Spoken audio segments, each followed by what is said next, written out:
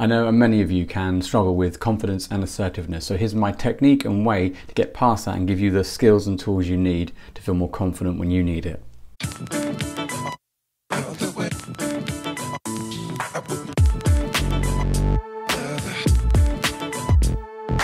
So I've had a number of conversations recently and it's just kind of brought to light, this is obviously a big issue, a lot of people, and I've got a technique that can work in some instances, not maybe for everyone, but at least go and try it and see what kind of results you get with it. So here it is. Let's imagine for a second that you have a situation you want to feel more confident or more assertive in than you currently are. Now, how I usually approach this is to really understand that if you are never confident or have never been assertive in your life, because often that's not the case. You can probably find something from your own personal history even now where you know you were confident and assertive. So what's happening is obviously something's happening that's different for you in this new environment where you're struggling to feel more confident compared to your personal history where you have felt more assertive and so on. What's really changed? What's happened? Well, you can look at the obvious, the external stimulation of what's happening, the environment or the exchanges of people, discussions you're having. But don't forget of all the things I've been sharing with you over all the vlogs in some form that you're going to notice is one theme. Everything comes from within. It all comes through you, through how you're seeing it, how you're interacting with it. So what's happened for us that's different from our past, we've done successfully well in this, to where we are struggling now? What is going on? And that is the core of what we're going to do next. Let's go through a simple example. Say you'd like to feel more confident and more assertive in a particular environment. Maybe it's a meeting or discussions with people, whatever variation of this. Maybe you're feeling a bit under the spotlight, under pressure in some form, which is when obviously confidence can drop. Whilst we've got that image of our kind of concerns in the future there, I want to draw your attention to something else. I want you to go back into your personal history and find that time that you can remember when you were confident and were assertive, because that's going to be our source point, our basis of how we're going to understand what you need to have happen internally to bring that confidence forward into a new environment. So for example, we have this discussion, this meeting, this conversation you want to feel more confident in. We're going to go through that part in your history where you were feeling more confident. What did you do? What did you say to yourself? How did you act? We're going to really get detailed on all the things you did. Now, for this example, we can say simply that you'd had a bit of preparation time, which is great. So in that preparation time, what were you doing specifically? Were you looking at like a day, 2 days, 3 days? Were you looking in detail over what was needing to be prepared for? Or are you just scanning through? Take the time to notice what you did specifically before that moment of feeling confident. What steps did you take in advance for it?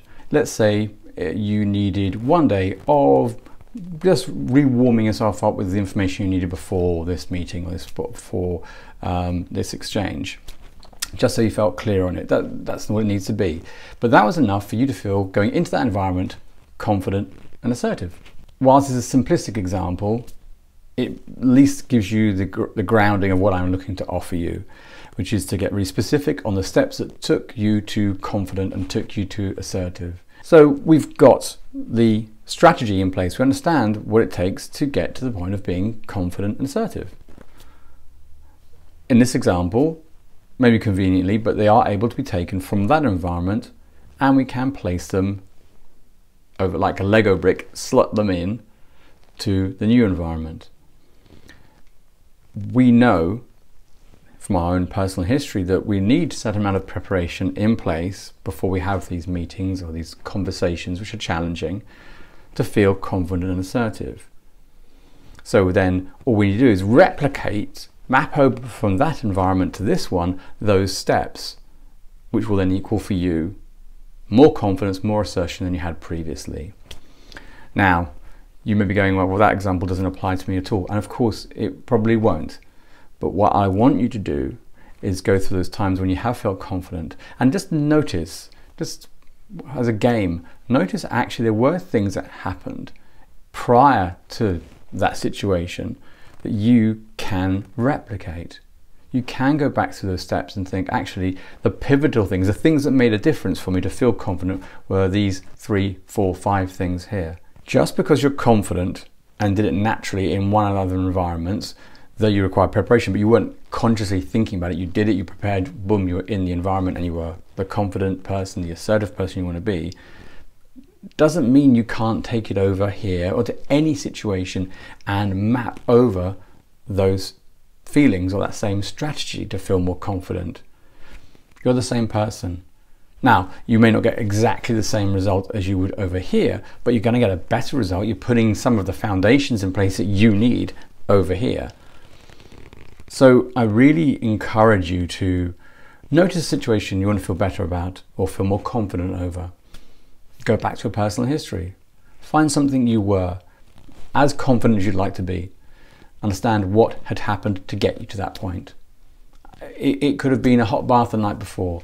It could have been taking the train on time so you weren't rushed. Whatever it is for you, understand it, notice those steps, take them, and then apply them. It just works. And that's the video. That's what I can give you.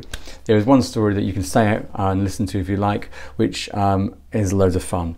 I was working with a group of children in the school, and I had a very similar example. And it was that one boy was talking about football and how fearless he was at tackling. He said he'd always go for the ball and he was never fearful of being hurt. And he spoke about this for a while. One other boy came up and said, I'd love to have that kind of confidence, that feeling. And I said, okay, well, let's get it for you then. So I said to the boy, the footballer, I said, look, okay, so let me understand what you do when you are aiming for the tackle. What are the steps before you get to the tackle? What do you say to yourself? What do you hear? And explained it actually quite simply that he just, when he saw the ball and could see the tackle was kind of approaching, he just kind of felt and said to himself that he was going to crush him, as in the opponent and the footballer. He just felt that confidence, and he used those words. And I said, okay, great. And where are you feeling them? He said, in my chest. And I said, okay, how are you saying them to yourself? Is it a deep voice, low voice? What's a high voice? What is it? He said, quite a deep, close voice. I said, okay. So deep, close, on your chest, and you're saying, I'm going to crush him. Turn to the other boy and say, right, next time you know you need to feel more confident on something, I want you to repeat exactly the steps that he's done. I'm going to take in that sense of that voice, the depth of it, and the voice you can hear, feel it at the same location, the same pitch, same tone, and see what happens. So he did, went off. And it's quite dry because it's quite practical step by step. But what happened? Came back the following week, we spoke about it, and towards the end he said, oh, and by the way, I used that thing you mentioned. I said, how did it go? He said, well, in my GCSE art class, I felt I needed that confidence, so I said it to myself. And I said, okay, great, how'd it go? It said, well, the teacher came up to me at the end and said that what I achieved was more of an A-level standard than ever before. Okay, and that's great. So it wasn't football, wasn't in any way a sense that's related to the original information from the other boy. It was actually turned and transformed in what he needed at that time. But he got a different result, but one that still was what he needed to feel better and get a great outcome, a great result for him. I mean, obviously that's got a number of additional points inside it. And maybe on another vlog, I'll be able to go a bit further and explain how we might map from somebody else's experience into our own and notice the results we get there. So for now, there's a lot there. I hope you get some value from it and try it out, and I'll catch you next time.